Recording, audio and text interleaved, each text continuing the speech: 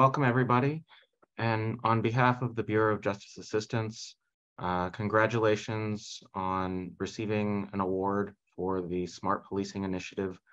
My name is Chris Sun. As Amada said, I am a co-director of the Smart Policing Training and Technical Assistance team. We'll get into some of the introductions in a minute, but looking forward to having a nice discussion today about both the history and goals of the SPI, the resources available to you throughout the SPI, as well as some important details for the grants management aspect of your award. So with that, I'm going to hand it off to BJA, and particularly Kate McNamee, and we'll go through the rest of introductions. Kate? Thanks so much, Chris, and hello, everybody. Welcome to the SPI family. My name is Kate. I am a Senior Policy Advisor at BJA, and I've been with BJA for about 15 years or so now, and it is my absolute pleasure to welcome you all.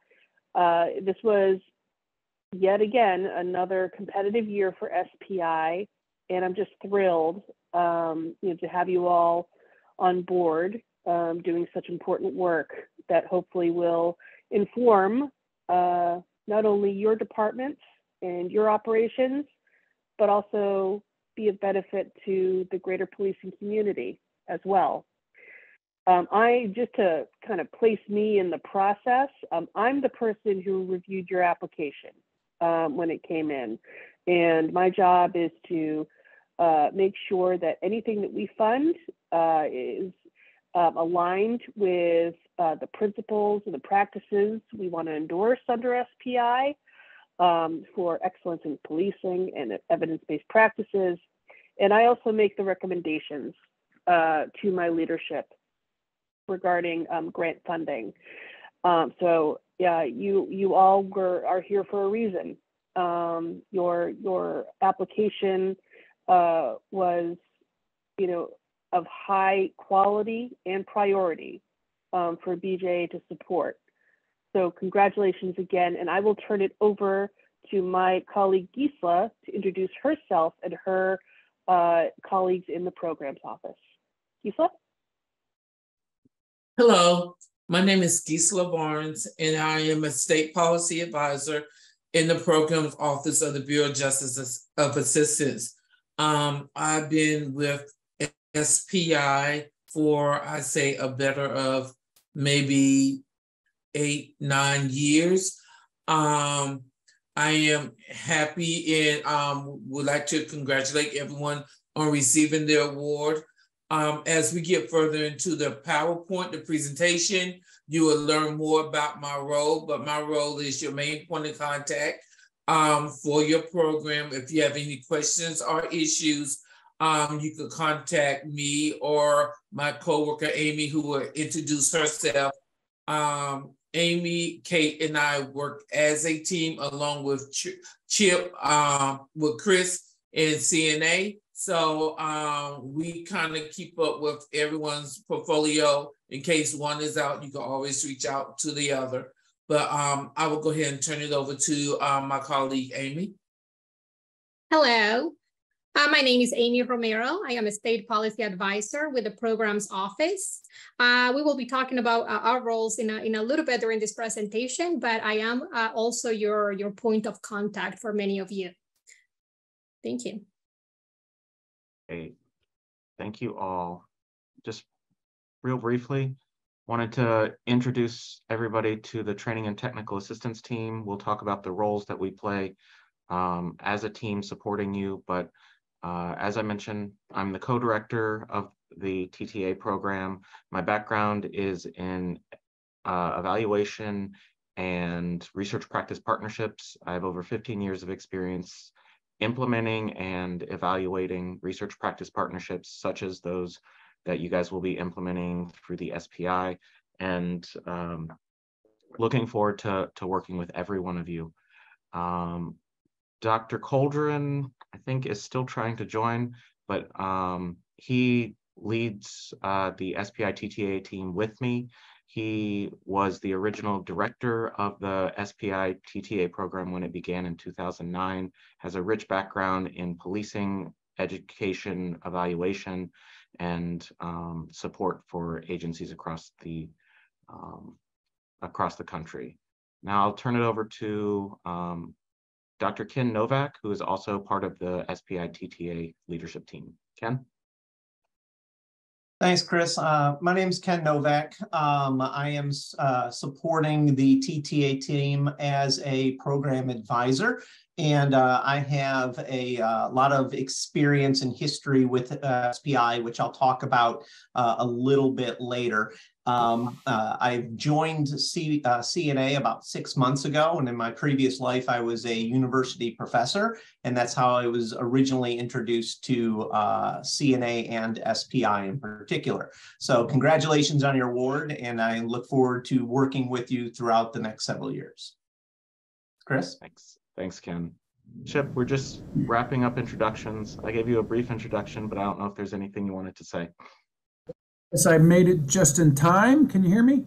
Yes, we can. All right, so I'll just say, number one, I've been a recovering academic for much longer than Ken has. I came to CNA about 13 or 14 years ago, actually just about when SPI began. So been working with Chris and Kate and BJA on smart policing for better part of a decade and more, and it's still a very, very exciting and innovative project, and I'm thrilled to be here on this call with everybody. Let's just get moving along. Thanks, Chris.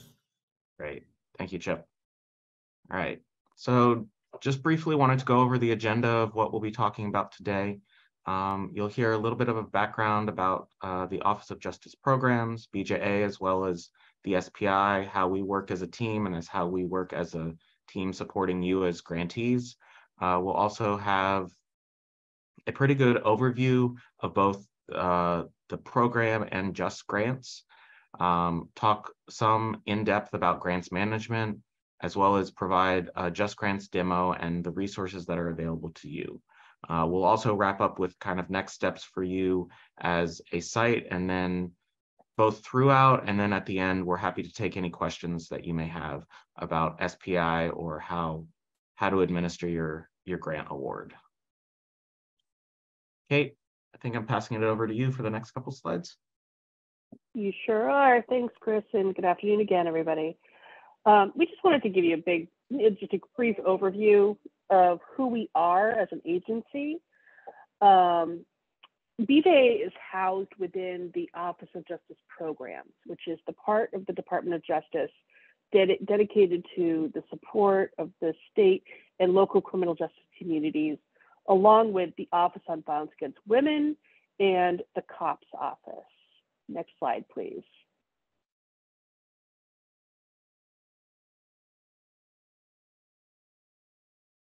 So BJA was created in 1984 to reduce violent crime, create safer communities, and to reform our nation's criminal justice system. We are led by Director Carlton F. Moore, who was nominated to this position by President Biden. We work to provide policy guidance, best practices, grant resources and training, and technical assistance to state, local, and tribal communities to reduce crime and recidivism and unnecessary confinement while promoting safe and fair criminal justice systems. You can learn more about our other programs and resources. We do a whole lot. We span the criminal justice system in all of its different sectors at bja.gov. Next slide, please. So how do we do this? We invest in the development of new approaches like what you all are doing under SPI. And then we share what we learn. We create toolkits and other products to make it easier for the field to adopt new approaches and improve their work. And we are major conveners of criminal justice actors and thought leaders with the goal of generating new ideas and forecasting needs. Next slide, please. So we're messing around with polls in some of our PowerPoints now, just to keep things interesting. So we have a poll here for you. So to level set, has your organization been awarded federal grants in the past? You could choose your response.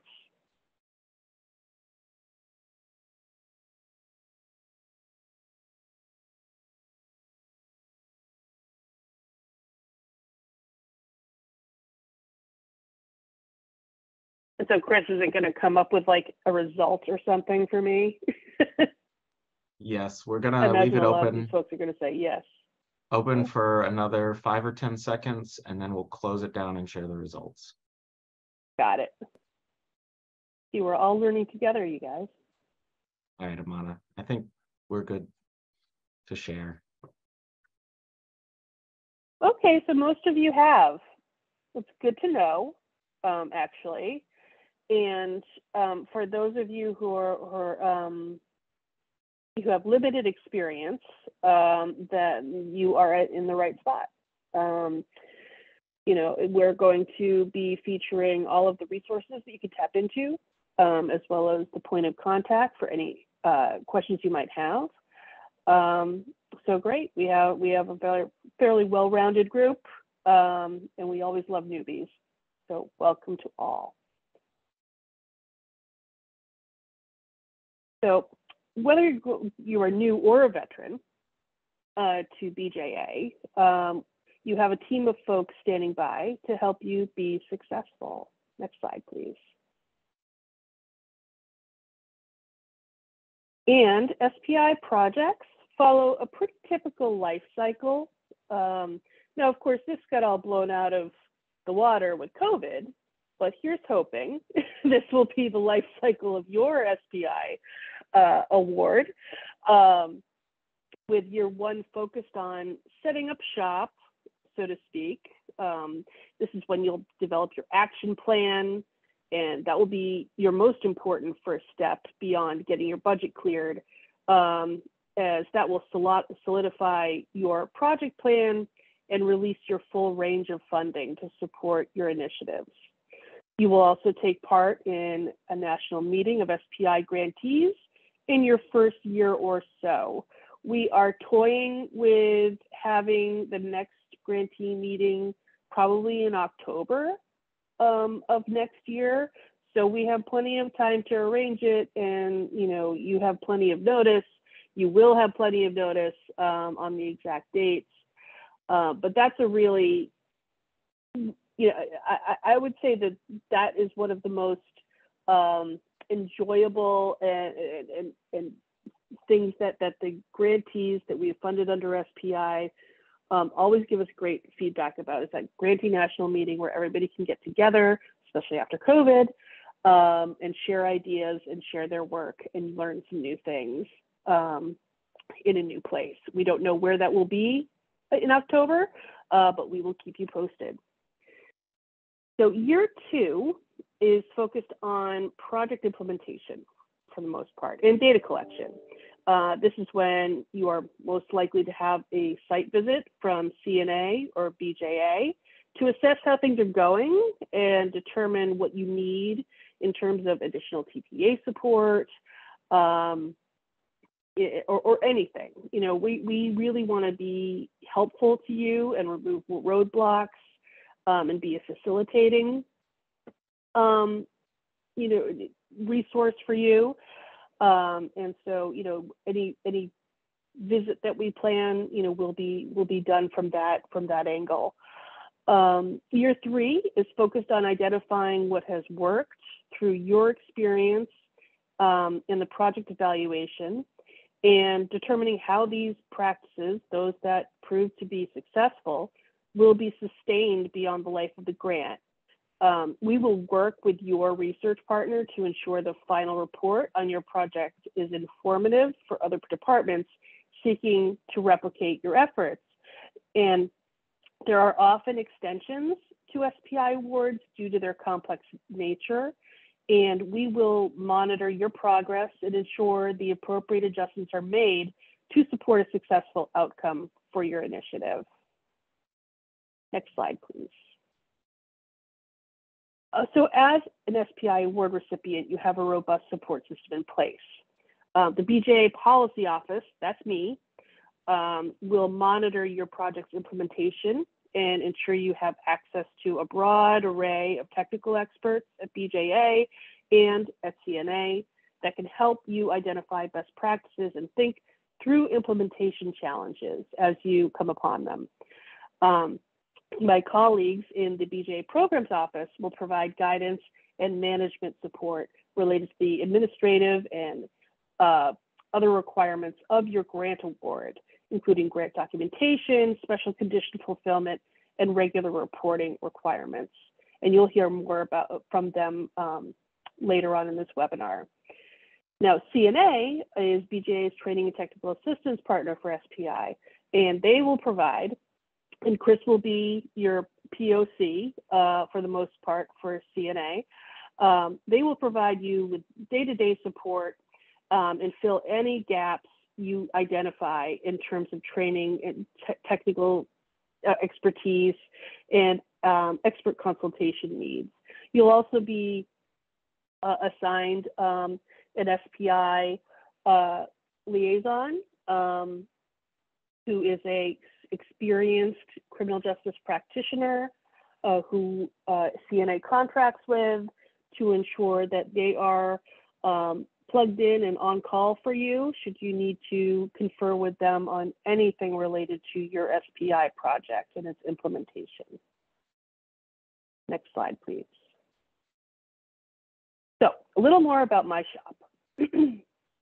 So BJA's Policy Office provides information on criminal justice policies, especially model policies, training and technical assistance to the field through formal programs like Smart Policing, and also more generally through our publications, public engagements, and convenings of experts.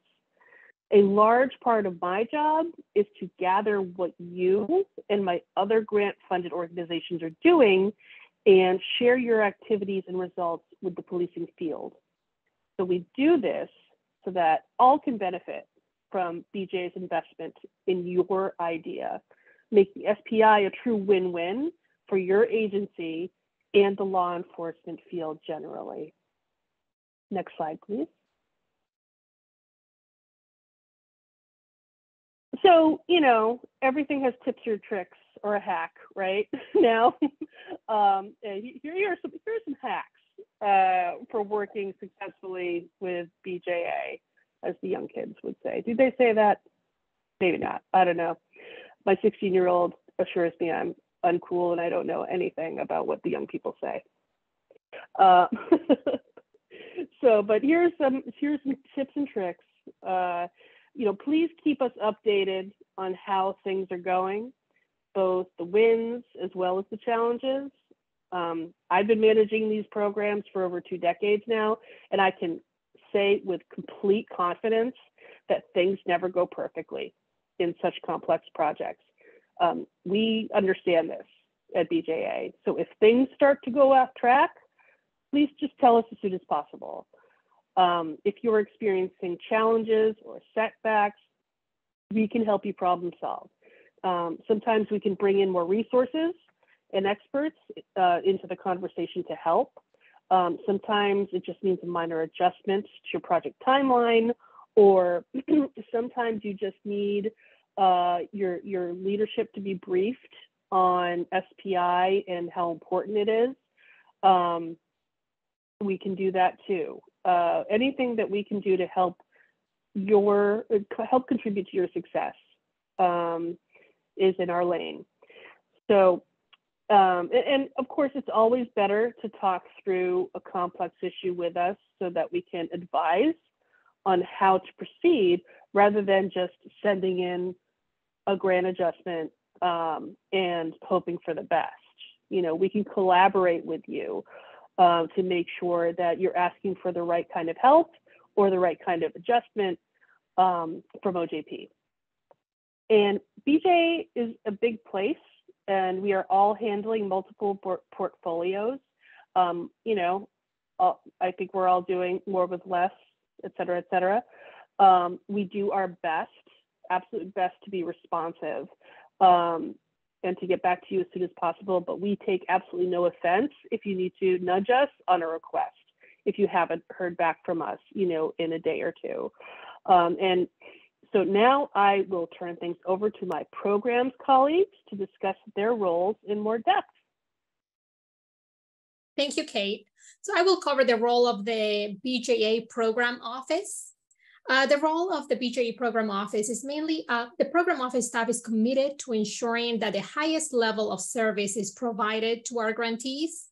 We provide information and assistance on a broad array of grant programs and activities that we support. We're usually your primary contact, and we will guide you through our different offices and the many resources that we have. So we may not know every single answer, but we will guide you to the correct place that will provide you with the response. Next, please.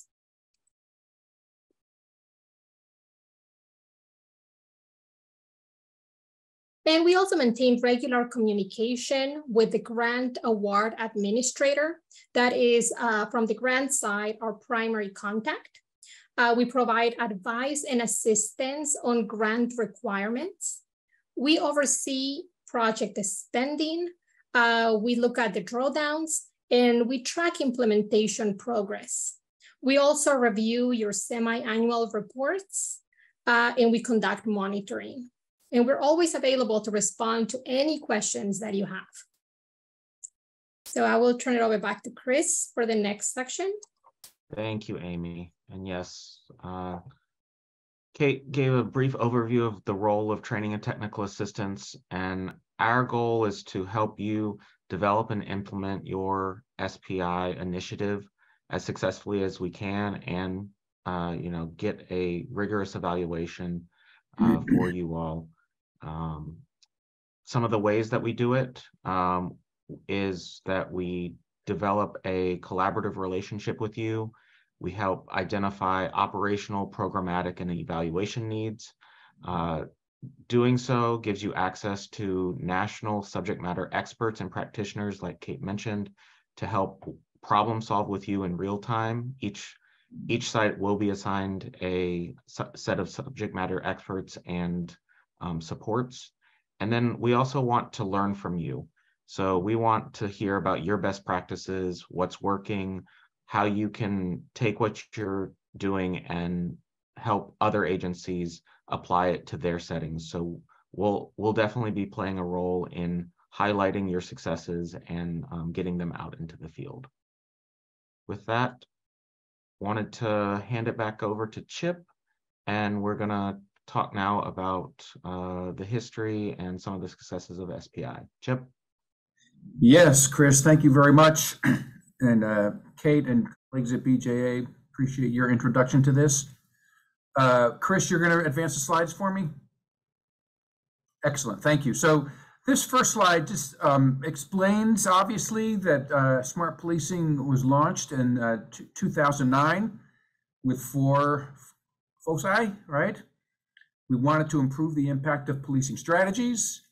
We wanted to help police agencies utilize their resources effectively and efficiently. Very interesting desire on BJA's part to return to a prevention orientation and a community orientation in policing. And there was a goal to improve the methodological rigor of studies in policing effectiveness. So I just want to give just a little bit of a history lesson around these points here. So if you think about it, 2009 came right after the Great Recession of 2008. I'm sure many of you remember that, but it was a time when policing budgets were actually shrinking quite considerably. I mean, I think, as I recall, probably the largest shrinkage was maybe in the range of 10 to 15%, but departments were feeling the pinch of the recession. And at the same time, there was some interesting research published that explained the growing complexity of policing and the many, many things that police agencies were being expected to do and to engage in while their budgets were shrinking. So, you know, to their credit, BJA picked up on this situation and this issue. And so they founded Smart Policing to help police agencies, as Kate said earlier, learn to do more with less and get a handle not only on how to manage things effectively, but how to manage things effectively and still have the impact that is expected of them by their communities and their constituents. And it is true. Mike Medeiros, who was the original director of smart policing at BJA, he told us when we originally worked on this that he had a strong desire to get back to crime prevention. He had been working on drug task forces for many years, and he had been observing many agencies do the same things over and over and over again, and obviously not getting many different results. So he came into smart policing with a desire to change the orientation. And the last thing I'll say on this point is that right at about the same time, there was a very interesting article published, I think it was by David Weisbord and John Eck, where they did a meta-analysis of over 1,000 published studies of policing effectiveness. When they looked at these, I think it was 1,035 published articles on the evaluation of policing effectiveness, they found 11 that had sufficient methodological rigor to warrant confidence in the findings that were published in the articles. That rocked me back in 2009. I was surprised by that, and so there was definitely an interest in smart policing to improve this methodological rigor and to get these agencies much more interested and much more adept at evaluating themselves, obviously working with research partners, which is part of the SPI model, to do a better job of understanding the impacts of their work. So that's the brief history lesson. Let's go on. And so out of that focus, those foci, came several goals for smart policing that I can say today have held pretty strong and pretty consistent over the 14 years that we've been doing this work. So one goal is to, as I suggested, expand the evidence base in policing to get police agencies to rely more and more effectively on evidence-based approaches to crime. Clearly a goal. Next, to make better use of intelligence, crime analysis, and data from various resources that helped police departments bring a strategic focus to their work.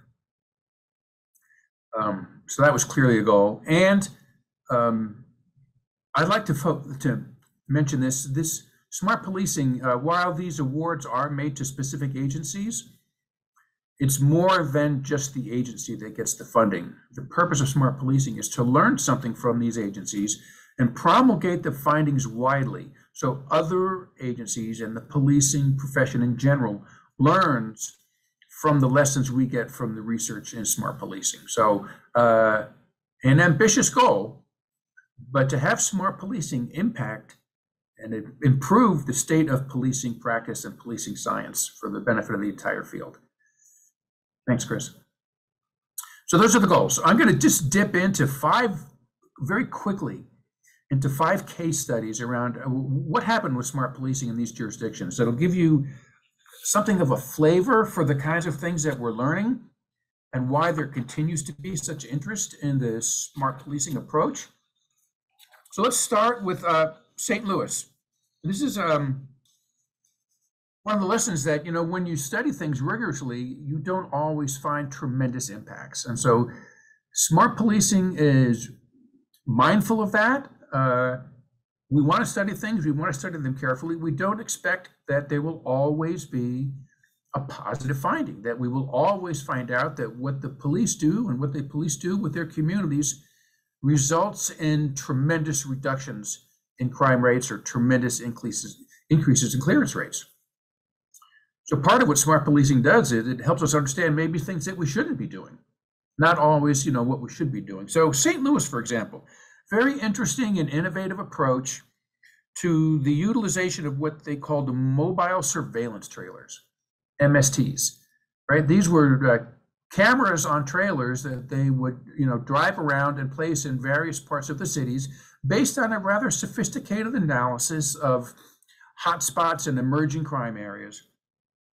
And so they did, something of a randomized control trial. They would place these in some places and not place them in others and evaluate the impact of this technology. So interestingly, one thing they found, and this is kind of reverberated through the field a little bit, is that when they integrated gunshot detection technology into this system, it didn't necessarily produce a lot of added benefits. So gunshot detection technology in this instance did not advance things. It did not improve things a lot. They did identify what the researchers termed moderate crime reductions in the areas that were treated with these MSTs within about a 500-foot radius, right? But they were systematically observed, but they were not statistically significant, okay? Let's go to Boston. This is a kind of a fun story. Boston had 2 bites at the apple for smart policing. The first thing they did was a very innovative approach to problem-oriented policing. Anthony Braga, now with the University of Pennsylvania, was the research partner. He was up in Boston at the time at Harvard. And they did a really good, randomized control trial with problem-oriented policing. And they found significant impact, significant reductions in violent crime based on this community integration approach. Interestingly, they did not see any reductions in homicides as a result of the research. So they applied to SPI a couple years later with an idea about reconstituting the entire homicide unit for the Boston Police Department. That was a significant undertaking. It took a long bit of planning, a lot of work convincing the police department to do this, but they did it. Anthony conducted a randomized trial around that and identified clear reductions in homicide clearance rates based on this new model, this new approach to investigating homicides. Detroit instituted what maybe some of you have heard of this, a program called Operation. It was a very extensive and very interesting collaboration between the police department and local businesses, where they would invest jointly in the placement of cameras at these local business establishments. See how much of a deterrent and how much of an aid in investigating crimes that would be.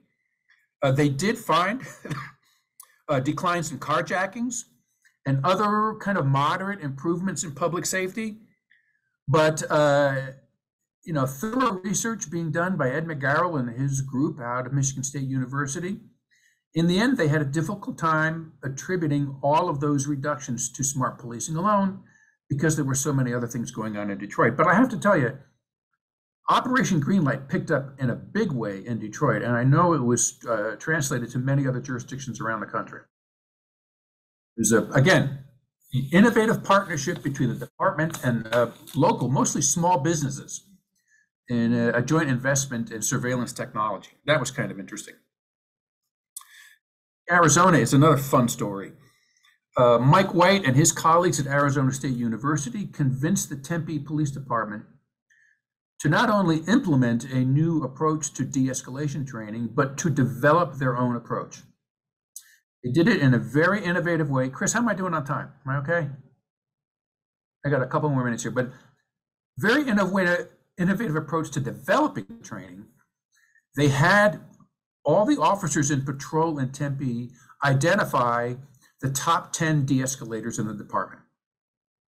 So it was an internal process where the officers ranked each other on their abilities at de-escalation. And when they identified the top 10, Mike White recruited them and worked with them to develop a de-escalation training. They traveled around the country, they visited LA, and they looked at the PERF curriculum that was very popular at the time. And they developed their own de-escalation training based on this modified approach, this new approach. Mike subjected that to a randomized controlled trial, and he found several statistically significant positive impacts on police behavior, right? Police were less likely to use condescending or patronizing language. They were more likely to attempt to build rapport with civilians, more likely to resolve the encounter informally. So a number of positive outcomes from the training, and he used body-worn camera footage to conduct those evaluations. And they also found statistically significant a 58% less likelihood of civilian injury when officers trained in de-escalation, were handling the situations. This is a pretty cool example of not only a development initiative, but a randomized controlled trial that identified pretty conclusively that this de-escalation training was worthwhile and worth implementing. My last case is about Miami, Florida. This was mostly about the development of a crime intelligence center for the Miami Police Department, but also embedding an academic criminologist in that center, pretty close to on a full-time basis, along with several students. So one of the very interesting things that came out of that work was simply a very thorough evaluation of the implementation of this technology in a large police department. They also found significant increases in clearance rates based on calls that were responded to with this intelligence capacity. But interestingly, no reduction in the length of time that it took to clear them. Okay? So they increased the clearance rate, but they were not able to reduce the time it took to get to clearance. So those are 5 out of a number of case studies that we could talk about. Let's go to the next slide. So I'm going to say a few words just generally about what we're learning, and that's going to conclude my remarks. One of the interesting things that has come out of smart policing, and that I've seen in smart policing more than I've seen in other research approaches in policing, is the importance of measuring dosage. It's not just the implementation of an intervention, in hotspots or in focus deterrence or in technology. It's not just the fact of implementing, but it's measuring the extent to which the dosage is applied. So do you send 1 officer? Do you send 3 officers? Do they spend 10 minutes? Do they spend 20 minutes? Anthony Braga and his research in Boston and some of our other researchers have done a very, very good job of documenting the dosage. What exactly do police officers do when they're sent to a designated hotspot or a designated area? What do they do? How do they engage? How much time do they spend there? So we've learned an awful lot through smart policing on how to measure the dosage of interventions. I think that's a refinement that's significant. I'm a little proud of the fact that we did coin this phrase, I think, at least in my little circle of people, of inReach. There's always an awful lot of talk about the importance of outreach and community policing and policing generally, and engaging with community and engaging with stakeholders and making sure everybody understands what you're doing and why you're doing it and how you're doing it. Times we have learned in smart policing sites that the inReach, doing those same things with the entire department that you're working in, is also important. It was, in the early days, it was possible to run a smart policing project for 3 years and have not many people inside that department even know what it was. So we ended up working a lot. I'm going to credit Nola Joyce with some of this work. We learned an awful lot about marketing and delivering and letting everybody know in your unit, in your detective unit, in your crime analysis unit. Everybody should know, internal to your organization, what you're doing and why you're doing it. That will help with this huge issue that we are always concerned with in smart policing, called sustainability. If things are working well, if the research and the data are showing that there are results that are worth paying attention to here, how do we keep it going? And so that's a problem of the decade, problem of the century, but we do focus a lot in smart policing on sustainability. So we preach about planning for sustainability at day 1, not waiting for 1.5 years for the research findings to come out right away. We've also, I'm going to say, have done a fair amount of innovative work around community engagement and community collaboration.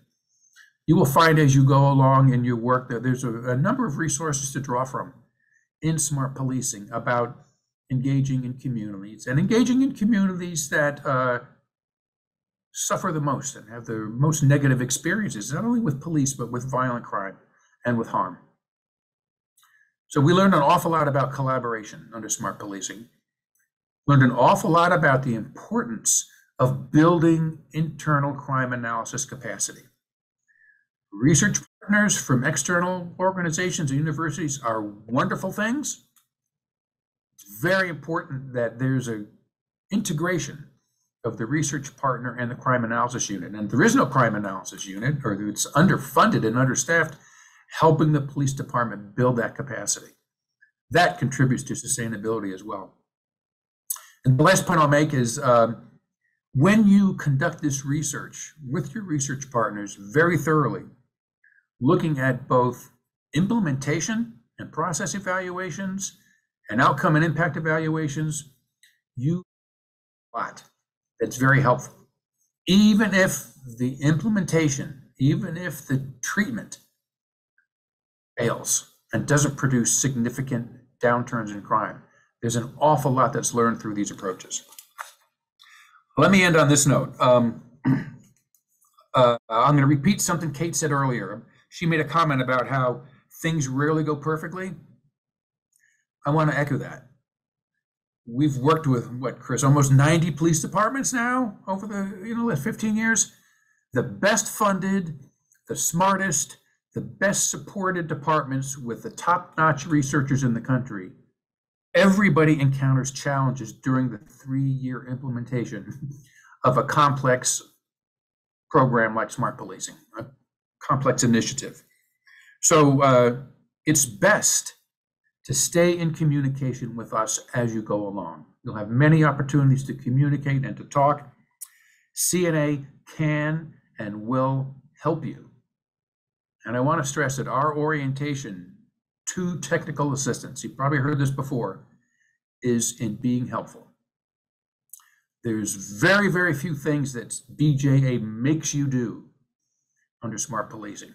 There's a ton of opportunity to get help and get assistance, learn from others, get support that you need along the way. And we take this very, very seriously.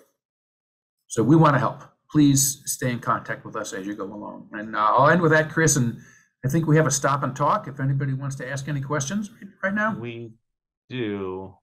I believe Civil Brownfield had a question. If you want to go ahead and unmute, you're able to speak. Yes, I wanted to confirm that a copy of the webinar would be posted. Yes. So after the event, the recording and the slides will be posted. I will also send out the slides immediately after this webinar. It usually takes us a little extra time to edit down the webinar itself. So you'll receive a copy right after the event.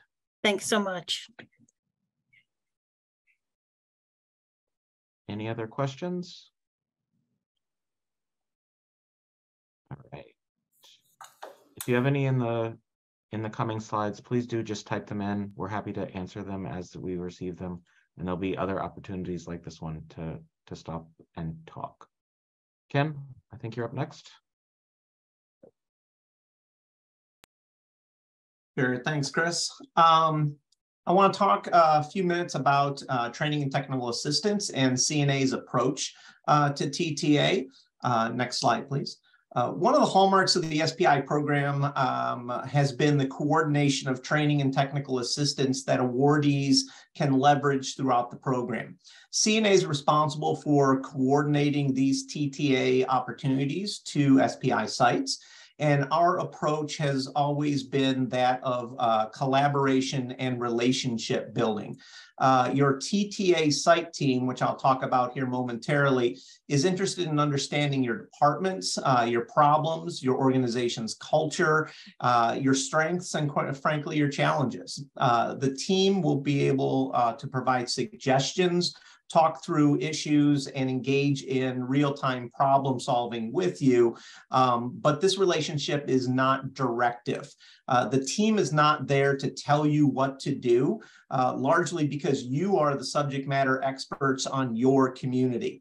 The team is interested in working with you to identify steps for your short, medium, and long-term success. And we're interested in working with you to accomplish measurable outcomes that enhance public safety in your cities.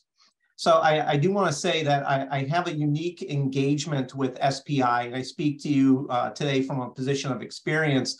I've been involved with SPI in one way, shape, or form since 2013 from a couple different angles. I was a research partner on 2 separate SPI awards, and since 2019, I have served as a subject matter expert on TTA teams for 5 different SPI sites. And today I'm serving SPI as a CNA employee.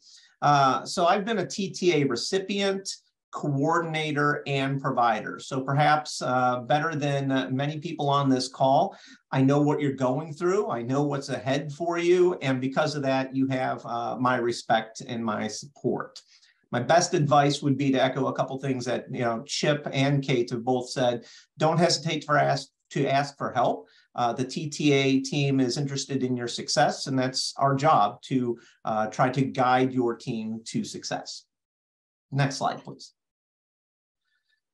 So how do we do this? Each SPI site will be assigned a TTA team, and this will consist of a practitioner subject expert, a research expert, and a CNA operations analyst.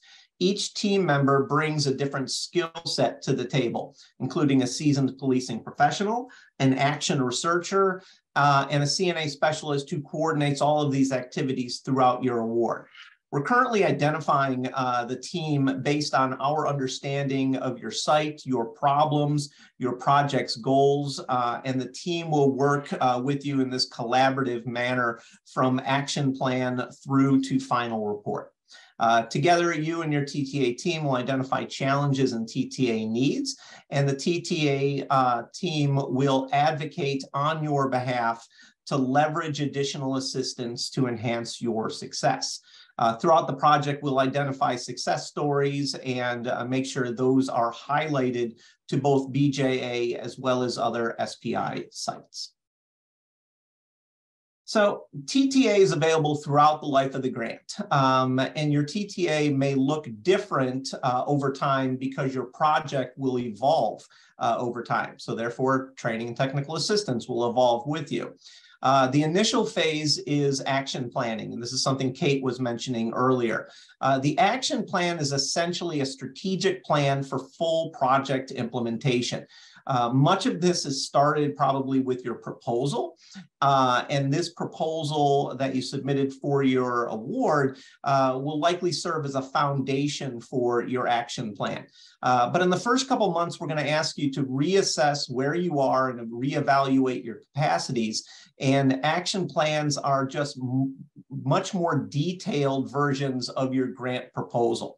It basically puts meat on the bones and provides a space for your team to articulate activities, key personnel, timelines, logic models, and expected outcomes. While the site team will produce the action plan, CNA will be available for consultation and recommendations before submission and review by BJA. After your action plan is approved, we'll provide guidance of moving that plan into practice. The team will meet monthly with each site to identify accomplishments, identify barriers to success, and identify evolving TTA needs that may not be apparent today. SPI projects tend to evolve, and so too will your needs. We can deliver additional training in-house, but more likely than not, we'll work to connect your site with others for peer exchanges of information. As noted earlier, the SPI alumni network is quite large, and while each city is in fact unique, there's a decent chance that some of the challenges that your site confronts will have been addressed by or experienced by other sites that have had SPI awards. Peer exchange for TTA is a great opportunity to harness the power and expertise of the SPI network of professionals, saving you time and avoiding frustration. Your site will finally produce a final report as part of your closeout for the grant.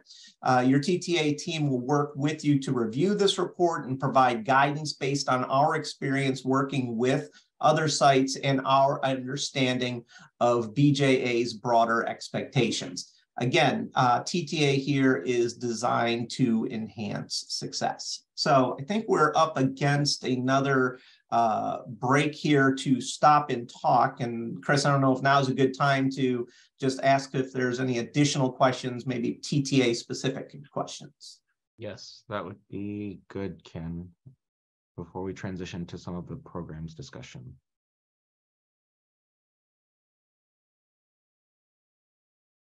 All right. Please feel free to type in any questions as we get through the conversation. Amy, am I passing it off to you to start talking about the programs? Yes. Okay, it's all yours. Okay, so Geislia and I will give you an overview on the grants management requirements and everything that you need to do to manage your new SPI award. Next, please. OJP is authorized to distribute funds to support projects designated to improve the functioning of the criminal justice system. Funding for the SPI program is under the Byron discretionary grants. And if you're interested to know where the funding comes and to learn more about the Consolidated Appropriations Act, here we have a lot of information for you. Next slide, please. In FY23, BJA funded 10 awards in 10 different states: South Carolina, Nevada, Oregon, Colorado, New Hampshire, Illinois, Indiana, Washington, Florida, and Arizona. Awards range from $537,000 to $800,000. Currently, we have 36 active SPI awards. I am the grant manager for the awards highlighted in yellow. I'm the grant manager for the awards highlighted in green, and Geislia is the grant manager for the awards highlighted in yellow. And that is also noted in Just Grants. When you go to your homepage in Just Grants, you will see on the right-hand side your assigned grant manager with our email and our phone number listed right below our names. Your programs were funded for different objectives that include reducing violent crime, reducing vehicle thefts and property crime, developing tools to conduct analyses of different variables. Many of you are implementing new evidence-based programming, increasing capacity, and sustaining community safety by advancing the state of policing practice and science. So all your programs have different objectives. Next, please. The role of the BJA Programs Office team, Geislia and I provide assistance on a number of things, starting with accepting your award, accessing funds, staying in compliance with award conditions, and that is a very important one because that really releases the funds for you to be able to meet your objectives. Also reviewing and approving performance reports. So we are the ones that read your performance reports and communicate with Kate at the policy office if we have any concerns or questions. We also provide assistance with grant award modifications if any changes are needed during the life of your grant. And we also conduct the closeout process and can provide you assistance closing out your grant at the very end. Next, please. We work closely with the Office of the Chief Financial Officer, OCFO. They provide financial guidance, including the budget clearance, reviewing budget modifications. We collaborate and work very closely on budget modifications.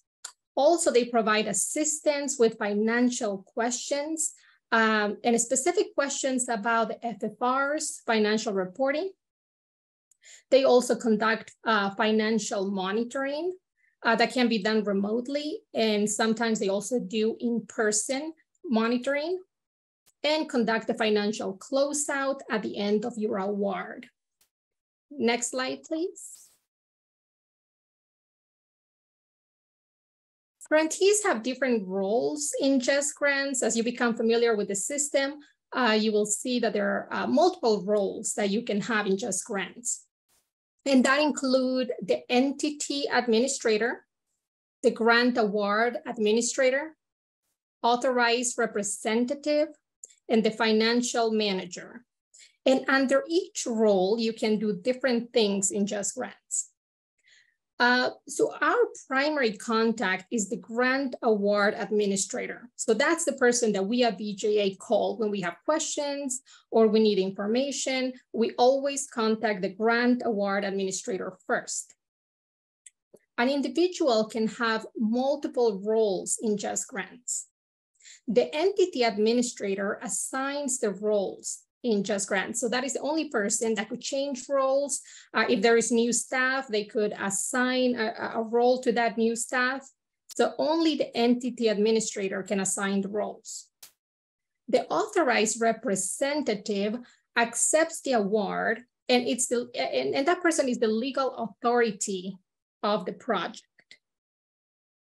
If there is, for example, a no-cost extension request, it has to be signed by the authorized representative. The grant award administrator submits programmatic reports and any grant award modifications, and that person should know the day-to-day operations of the SPI program if possible. The financial manager submits the federal financial report, known as the FFR. So for example, the financial manager cannot submit performance reports. That person can only submit the financial reports. Next slide, please. Grants management overview. One more, next, please. So here we have a graphic of the grant management award cycle. The first step is to accept your award in order to access your funds. We have to resolve any award conditions, ensure your budget has been approved, also submitting performance reports and financial reports during the life of the award. You may need to submit a grant award modification if some of the line items in your budget have changed in year 2 or year 3. Also, BJA may monitor your award from the programmatic side or the financial side. And the final step is closeout. We will review each of these steps in a lot of detail. Next slide, please. Award acceptance. Again, only the authorized representative can accept the award, and that is done electronically in the JEST grant system. The award agreement is a legally binding contract with the government. Please ensure you have accepted your award in JEST grants. If you haven't done that yet, it's very important that you accept your award. A training video and guidance is available that shows you step-by-step how to do it, how to accept your award. The training link is on this slide. If you have any questions or you're having any issues, please contact your grant manager. Next slide, please.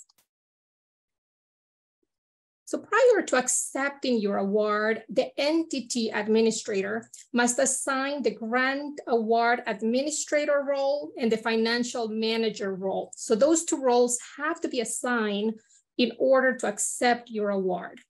And you also have to confirm the authorized representative. If the authorized representative needs to be changed, if you included somebody else during the grant application process, and now that person is no longer in the program and that person has to be changed, the entity administrator can register the new person. And we have guidance on the second box on how to do that. We actually have links on this slide that could guide you again, step by step on each step of the process. Please ensure that you have the correct role in Just Grants.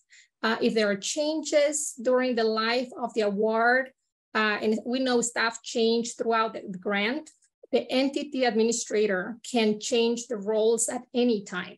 So if next year you have a new financial manager, the entity administrator could make that change. And once the authorized representative is confirmed, the award will be in that person's work list in Just Grants, and it will be ready to be accepted. So after your award is accepted, the status of your award will change in Just Grants to pending active. And we could walk you through this process if you're having any challenges accepting your award or assigning roles. Next slide, please. Accessing funds. To access your grant funds, the award has to be accepted. Your entity must be registered in the ASAP system. That is the system that we use for drawdowns. If your grant application was complete, you should have 10% of the funding available as soon as you set up your ASAP account and accept your award. So you should have 10% ready to be used now. When your budget is approved by OCFO, you will have $250,000 available for use on planning and to work on your action plan. To access the rest of the funding, the strategic plan must be approved by the policy office, and that is Kate. So CNA and Kate work together on providing the final approval for your action plan. All performance reports and final reports must be completed. If you have delinquent reports, you may not be able to access your funds.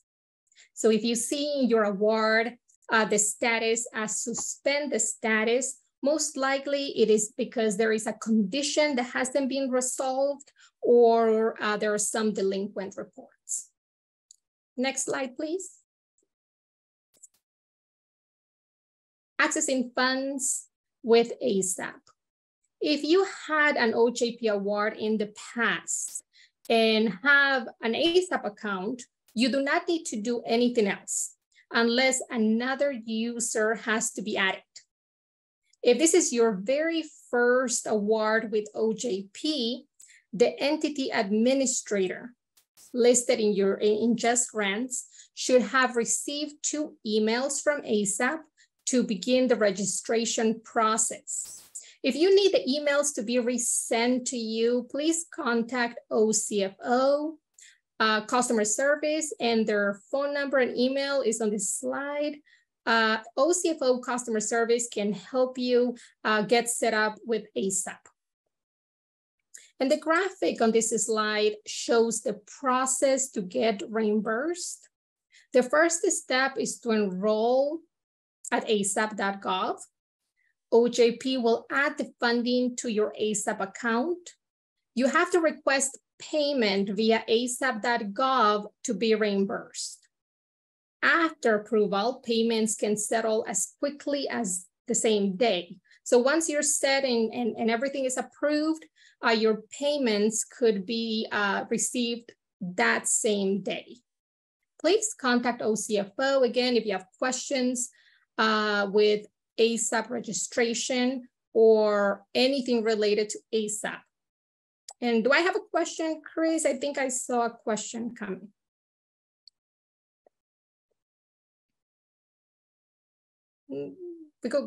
I'll do a few more slides before questions. Okay. Okay, next slide, please. Award conditions. Grantees are responsible for adhering to all applicable award conditions. And there are a lot of conditions on your award. Most SPI awardees have over 50 conditions. And 31 are standard conditions for all OJP awardees. So they're the same for all awardees across the board. But please pay attention to any conditions that are holding the funds. Review all of the conditions in Just Grants, especially the very last conditions. Those are the ones that usually are very specific to your program and show the withholding and how much funding is being withheld with each condition. So please, it's very important that you review the conditions, and if you have any questions about any withholdings, contact me or contact Geislia. Next slide, please. Withholdings. You have a condition for the SPI action plan. That will be removed when the plan is approved by the policy office. Most common withholding conditions are for missing or insufficient application information. For example, if you have indirect cost in your budget and you're missing the indirect cost agreement or it's expired, we may have added a condition for that. Or if your budget needs to be revised due to unallowable equipment, we probably added a condition for that. So you will see that these conditions hold funding. So we need to address the conditions to ensure that all of your funding is available. Okay. Budget clearance. Budget clearance is the approval of your budget. So your budget was not approved prior to award notification. The budget clearance grant award modification, we call it GAM, the grant award modification, is initiated in Just Grants by OCFO. If the budget is fine and there are no questions, OCFO doesn't have any issues with the budget, they will approve the budget right away, and we will release that condition and we will lift the withholding. So you will have the funds available. But if revisions are needed to your budget, OCFO will send the grant award administrator a change request with the specific instructions. For example, if your budget was included, if in your budget there was included a contracted position as personnel, they will ask you to move that contracted position under contracts. Or they will tell you specifically what needs to be done to correct your budget. Or if something is not adding up. Sometimes all the costs are fine, but the total is just not adding up. So they will let you know exactly what they would like you to revise. If you receive a change request, please make the revision as soon as possible and resubmit the GAM in Just Grants. So this has to be done in Just Grants. When the budget is approved by OCFO, the condition will be resolved and the withholding of funds will be lifted, and you will have $250,000 available in your budget until the SPI action plan is approved. But once your budget is approved, you will get $250,000 in your ASAP account. Okay, I could take questions, Chris. Sure. Not seeing anything here. Amada did put in one of the links from one of your slides, but not seeing anybody hand raised right now. Okay, thank you. Next slide, please. Okay, allowable costs. All costs must be allowable, reasonable, allocable, and necessary to the project. And you will hear us say this over and over again. Any costs incurred outside the project period are unallowable. So your award ends on September 30, 2026. Any expenses incurred after that date are unallowable, unless you have an approved extension. But otherwise, those expenses are not allowable. any security enhancements or equipment to any non-governmental entity that is not engaged in criminal justice or public safety is unallowable. Other unallowable costs include lobbying, fundraising, UAVs, or any type of drones are not allowable. Food and beverages, gift cards, prizes, rewards, or monetary incentives are not allowable with SPI funding. Any supplanting of funds, for example, if you cannot pay a salary that with this grant that it's already been paid with another source of local funding for the same exact activities. So you cannot supplant.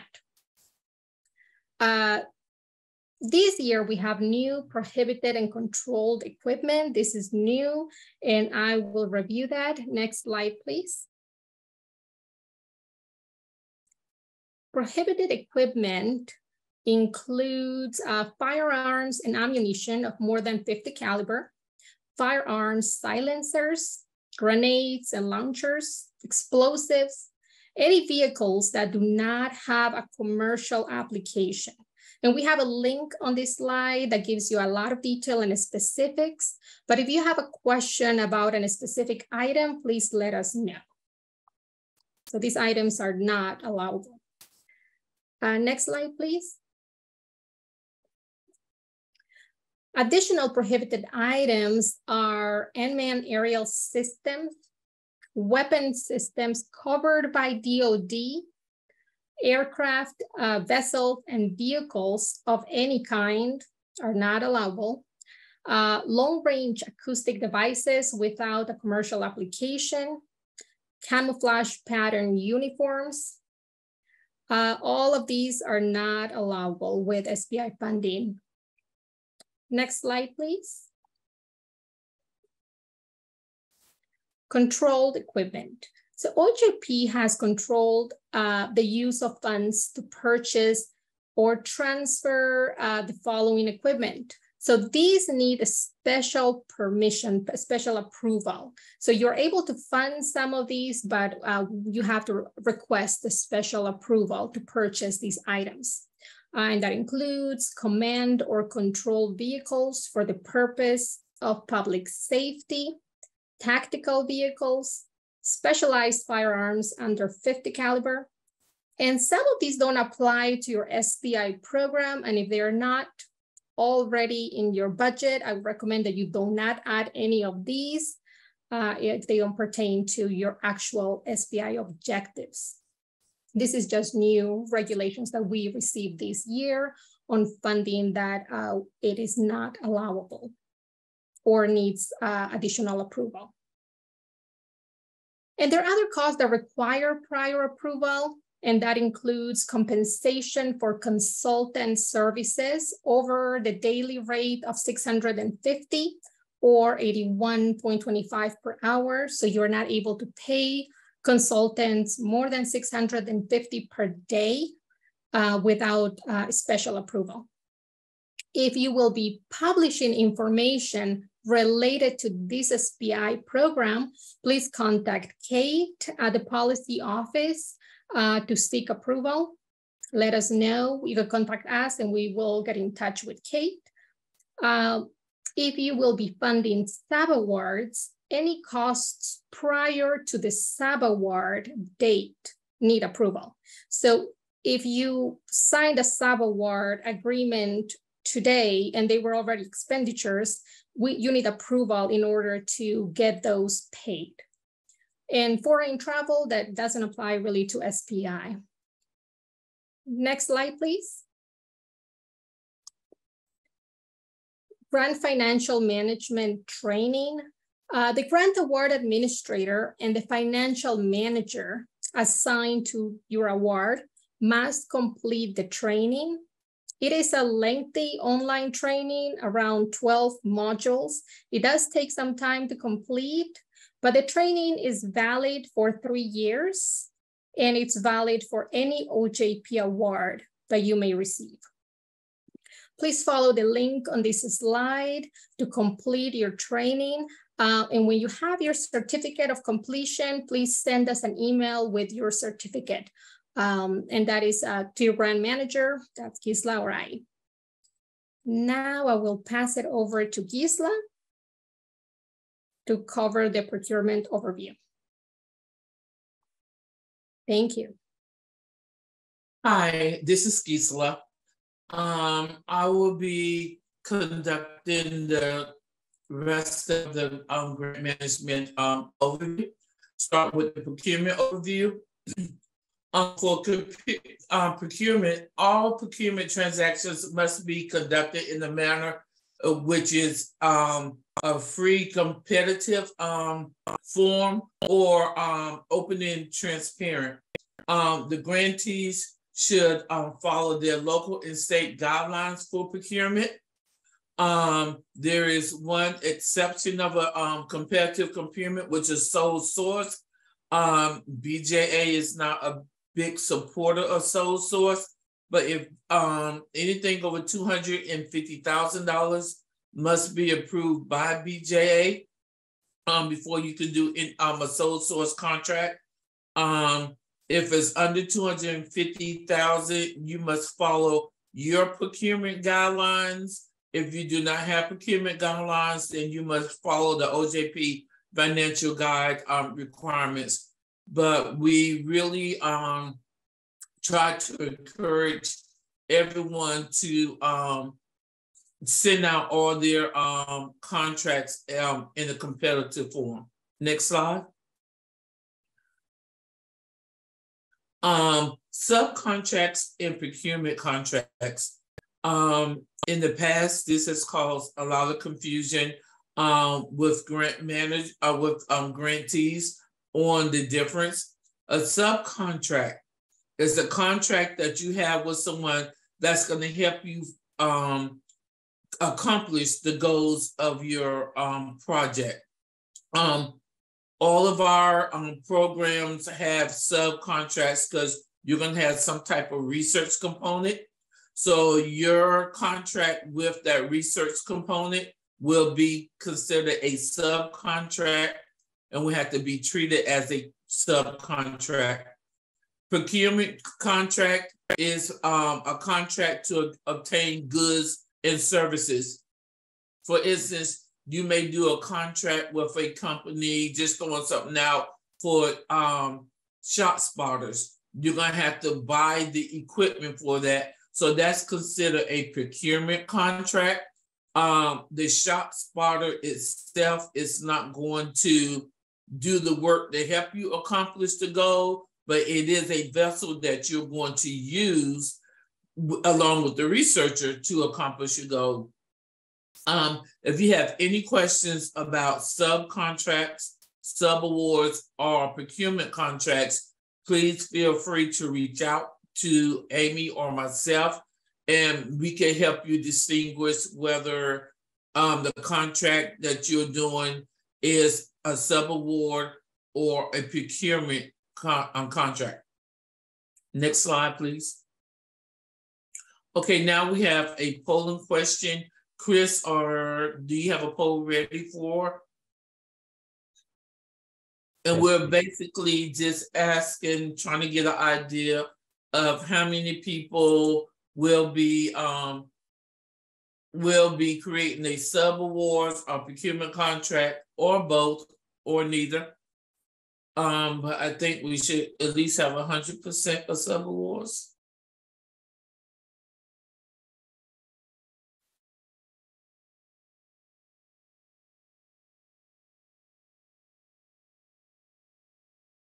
There we go, Geislia. Okay. Oh, the 57%.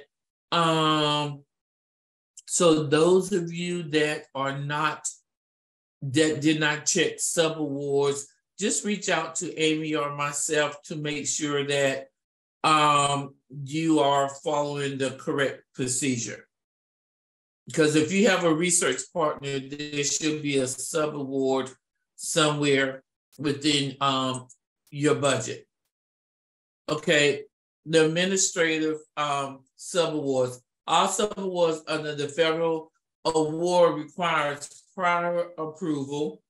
The specific sub-award that's in your budget is to assure that the award approval for that sub-award.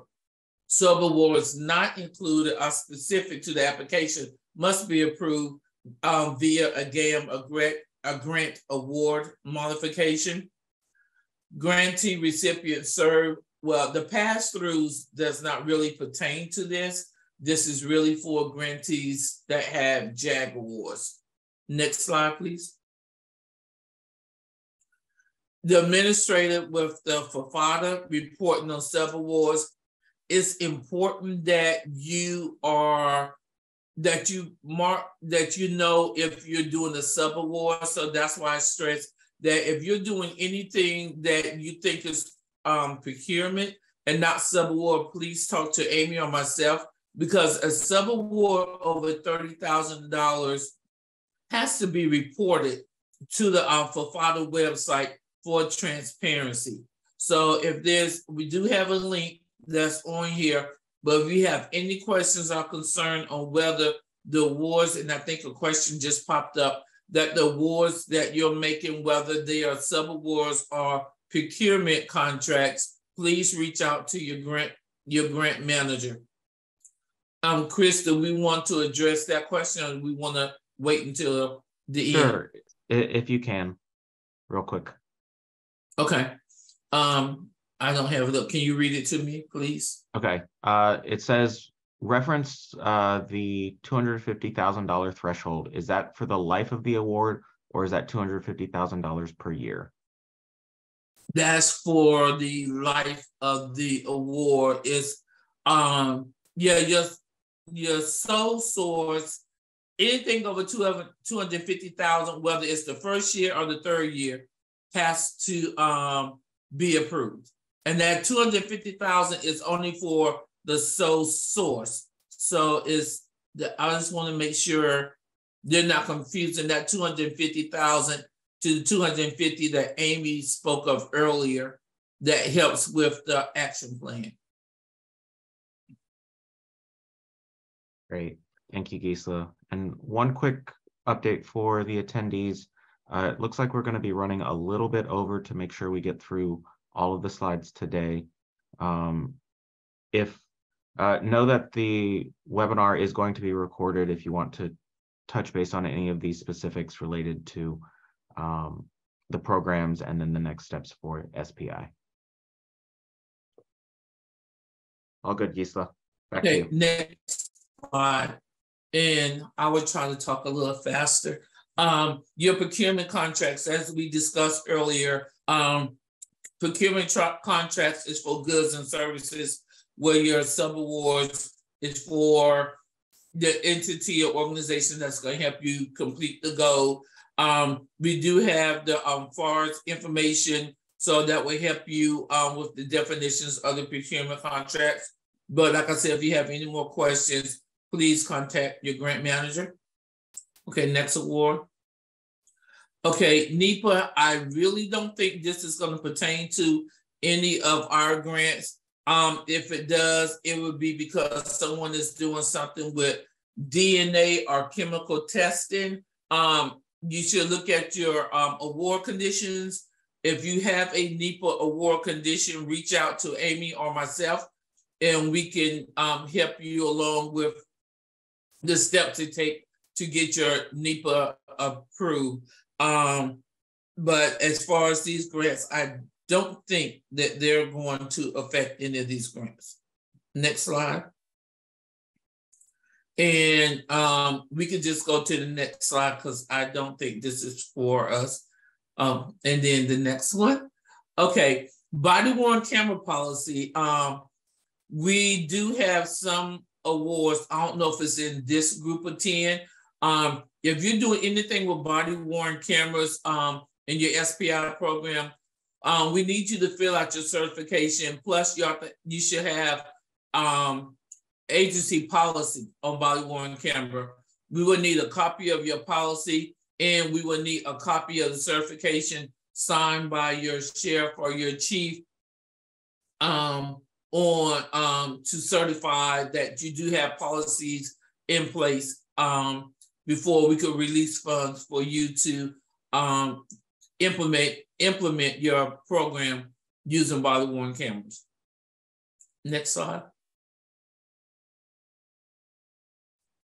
Okay, there are other administrative requirements, but not limited to the DOJ grants financial guide.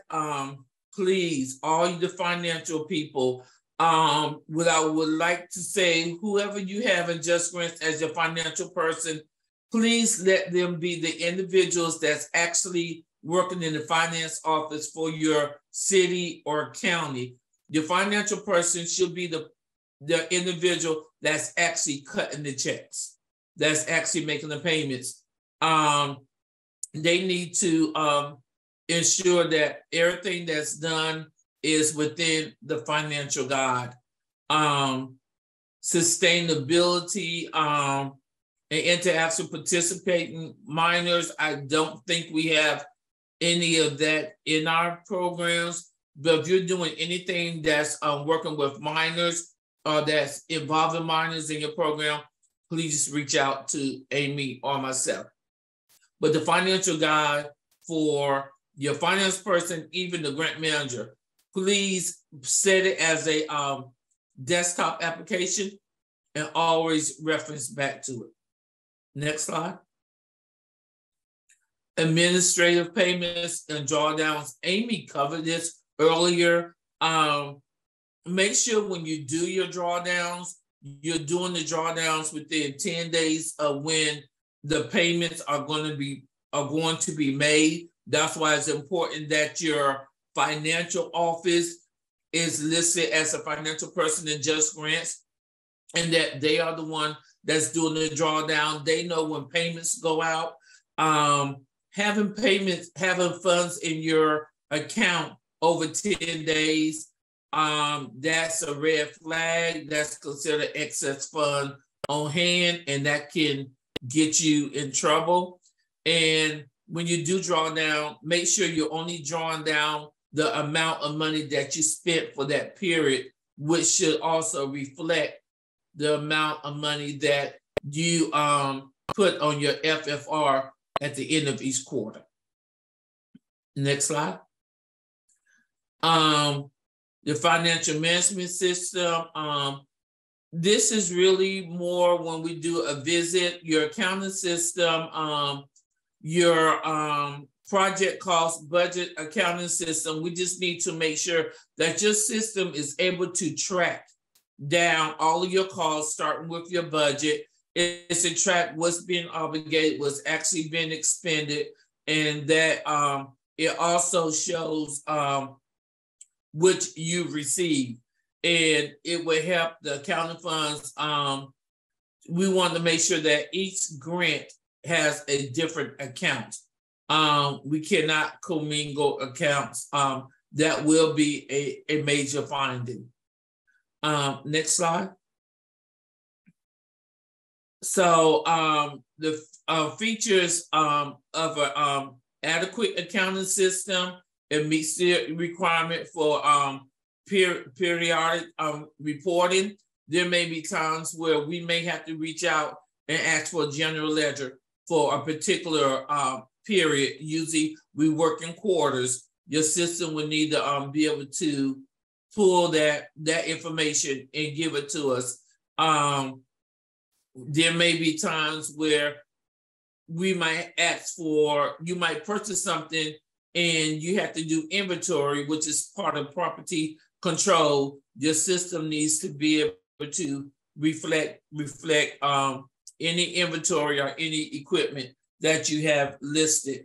Your system should be able to track all receipts separately, all expenditures, assets, liabilities. So if I request a copy of, I just want your expenditures for the quarter, you should be able to pull a report just to show that one particular thing. So to go back to, like I said earlier, make sure that your person that's in Just Grants is your true financial person. Next slide. Okay, recipients and sub-recipients are prohibited from commingling funds. I've had this to happen a couple of times where your agency will have 3 BJA grants or will have grants from 3 different government agencies, and all the drawdowns are put into one account. And when we ask for a report, they cannot show us what was drawn down or what was spent on our particular grant, because everything is in one big account. That's considered commingling. If we come out for a site visit and this is discovered, that's an automatic write-up. And it could cause for OCFO, our finance office, to come and do a financial site visit to check your systems, which could cause other problems, and you might end up with an OIG visit. So we just want to be careful we do not commingle funds. Next slide. And I know I'm talking fast, so but if you have any questions or if you're not understanding anything I'm saying, please feel free to reach out to me. Okay, when do I report? This is key. I need everyone to print this slide out. Besides the financial guide, that's number 1. This is number 2. Please print this out. Your FFRs, your financial status reports, they are due every quarter. They are due from the 1st to the 31st of each quarter, except for June and September, it's the 30th. But at the end of each quarter, you have 30 days to submit. So please print this out and keep it, because if your reports are 1 day late, your funds are frozen. And we get a lot of calls. We can't draw down because your reports are not in. Your performance reports, that's the programmatic report. You first have to go into, and we probably need to switch the slides. The BJA performance measures, that should be number 2, because you do that every quarter. Every quarter, you fill out the performance measure reports. Every 6 months, you upload your 2 quarters of performance measure reports into Just Grants and submit that as the semi-annual report. It causes a lot of confusion. So the performance measure reports are done every quarter. Once you do it, we ask you to download it and save it on your computer. At the end of each 6 months, you take your, let's say, October through December, January to March, and then you upload it into Just Grants. We get a lot of delinquent reports, or we get a lot of reports submitted in Just Grants, but it only has 1 quarter, and it doesn't, and it's missing the 2nd quarter. So if you forget or if you're not sure, just reach out to us before you submit your performance report. But your performance report, if that's delinquent, it can also freeze your funds. Next slide. Okay, reporting tips. Report funds that are obligated in report funds in expenditures, not drawdown amounts. Like I said earlier, anytime you obligate anything or expend any funds, that should be reported on your financial status report. You don't report your drawdowns. We can see what you've drawn down. That's how we can tell if you got excess funds or not, or we can also tell if you're not drawing down enough money. So please make sure that you, just look at these slides and make sure you're reporting everything correctly, and report the cumulative amounts every year. Every quarter, not just what you spend on during that quarter. Your financial person will be, because I think the majority of the individuals on this call are the agencies they've had prior grants. Your financial person will be able to fill this out completely.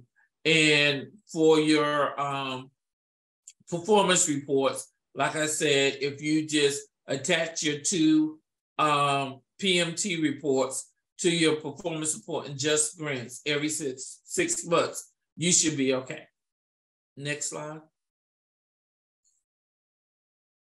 Okay, grant modifications or GAMs, well, grant award modifications or GAMs. There are 2 types of GAMs that you can submit.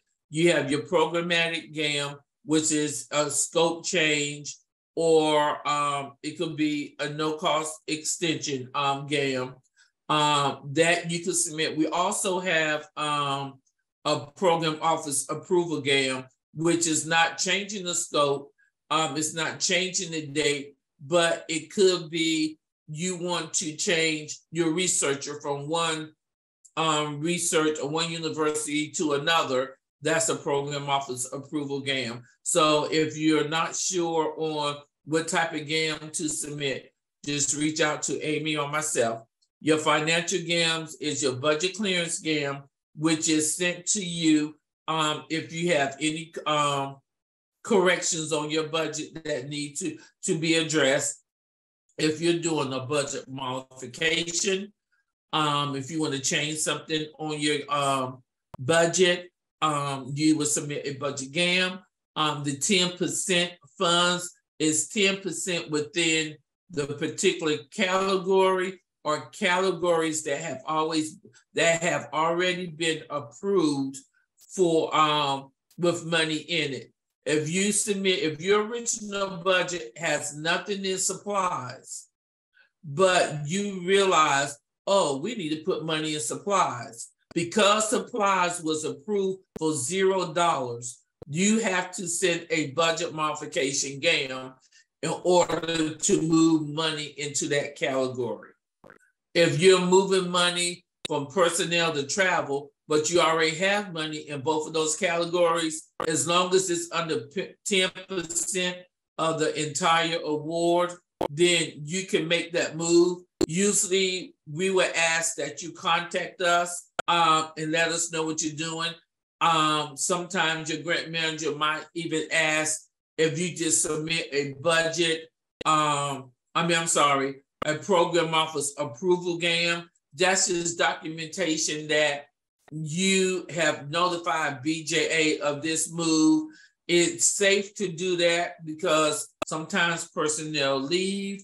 We might leave, or someone on your end leaves. We have record that there was actual communication about that 10% move. Sole source, that's we have to get that approved. So that will also be a financial GAM. Next slide. Okay, project period extension. It must be requested through Just Grants at least 30 days prior to the end date. One thing about that, for Just Grants, the system will lock up where you cannot submit it. After 30 days, you will have to send everything to the grant manager, and we will have to actually create the GAM. How I usually handle my GAMs, if you're near the end of your award period and you feel that you're going to need a GAM, I usually ask to send 60 to 30 days before the end of the award period. That would give us time, because usually by the time the awards end, we'll process the new awards. So to keep us from missing a GAM, if you could send it 60 days prior, that would be great. Just in case we have questions and you need to go back and modify something, that would give us time. And your extension cannot be more than 12 months. We will only approve 12-month project period extensions. Next slide. Okay, in-depth monitoring. We as grant managers in OJP, we are required to monitor at least 10% of our active grants each fiscal year. Depends on what office you're in. You may only monitor 3. BJA, we had to beg for mercy. So this year we're monitoring 12. It's been up to 15. So you may, as a 2023 recipient, you probably won't get a request from Amy or myself.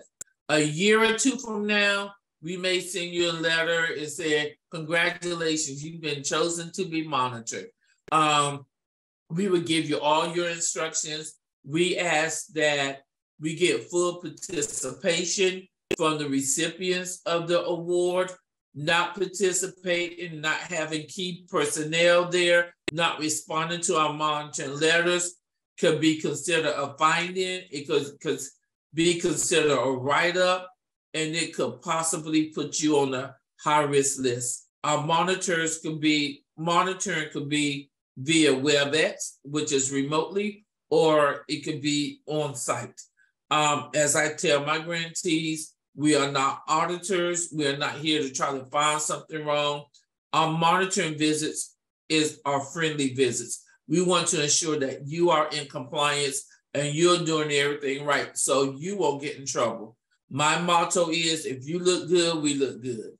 So when you get if you get a letter saying you're gonna be monitored, don't be nervous, don't be scared. We are coming as your friend just to ensure everything is up to date and on par. Next slide. Okay, common areas of non-compliance. The FFATA, like I said earlier, we need to make sure that FFATA is being reported properly. If you do have a sub-grant that's more than there's 30,000 or more, it has to be reported in the FFATA. Grant managers and award administrators not taking financial management training or have expired certificates, that's a finding and that's a write-up. And if a grant manager or financial person leave and a new person is added, please make sure that new person takes financial management training. I know on the bottom of all my emails, and I believe Amy's as well, you will find links for financial management training, PMT, OCFO, and just grants. So if you ever get email from us, you'll automatically have links that's on our emails.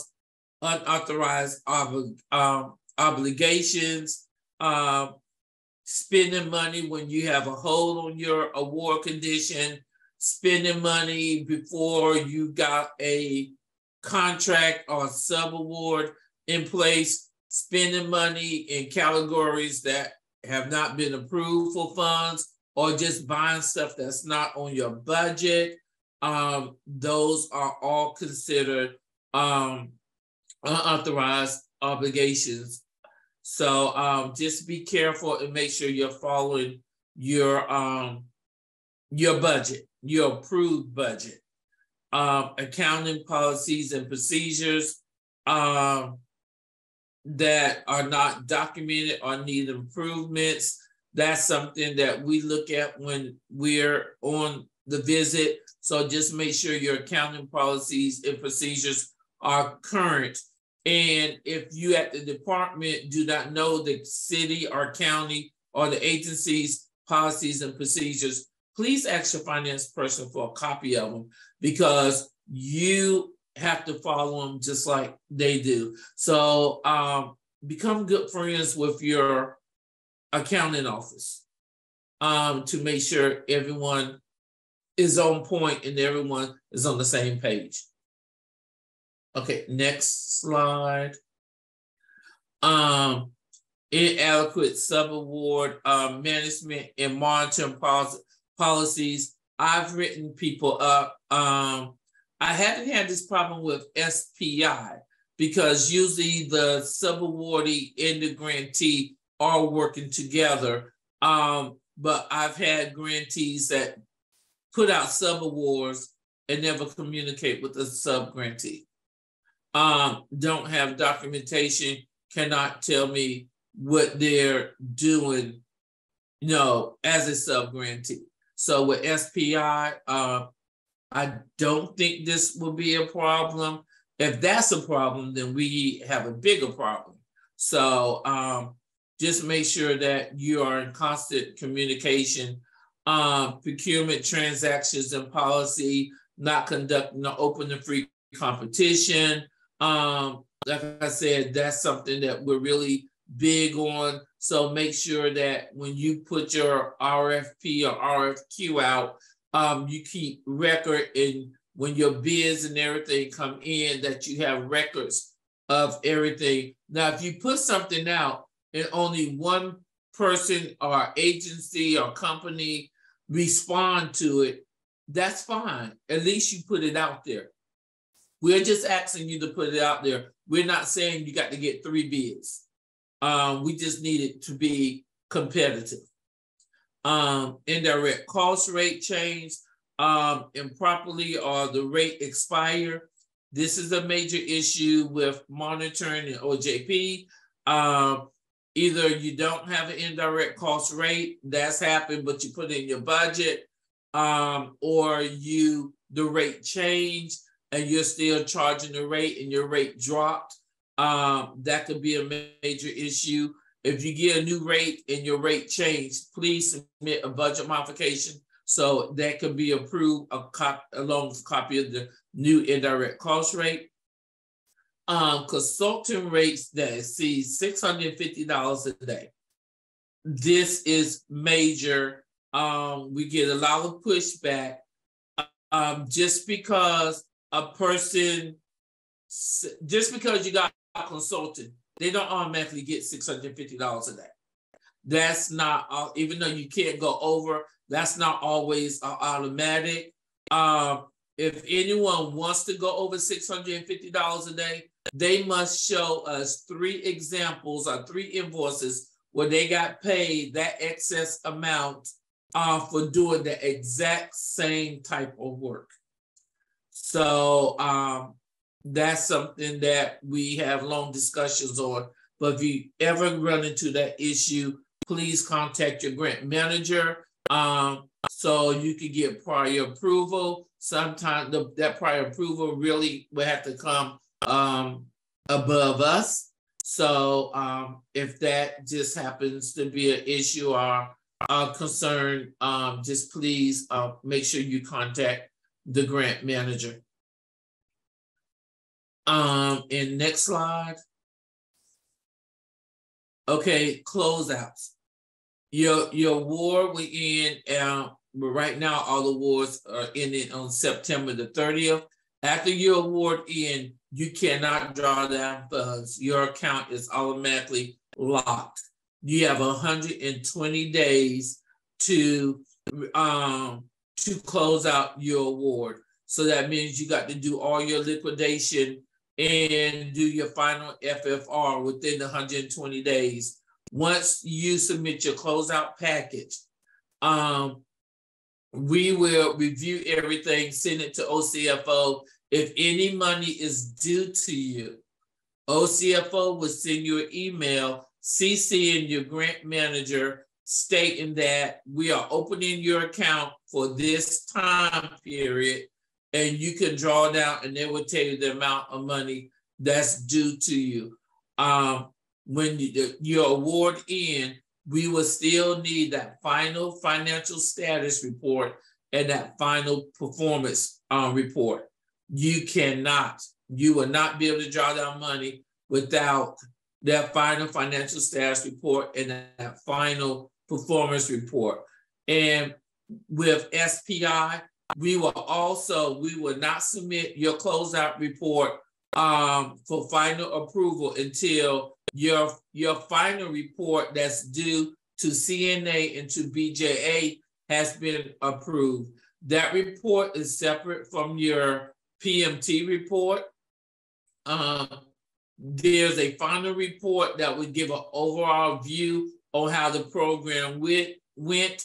that will include the grantee and the researcher. Once that's submitted to CNA, it is approved by CNA. It is submitted to BJA. Once Kate's approved it in BJA, we attach it to your award package, and then we can send your award in for closeout. I talked real fast. I know it's a lot of information, but are there any questions?